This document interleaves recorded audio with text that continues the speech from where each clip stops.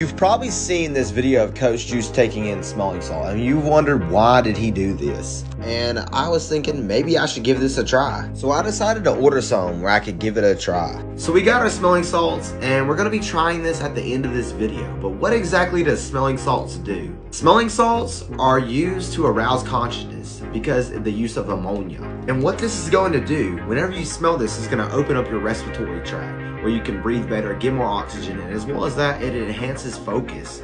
So honestly, if you take this before a game and just smell it, you're gonna go out that field feeling like you could run through a brick wall. Smelling salts can cause allergic reactions, but if you have asthma, don't take this. Or if you have lung cancer, don't take this. Right, let's unscrew the cap. Ooh. Can't breathe. I'm playing. But yeah, I mean, I'd say it's a big help in waking up and getting mental focus.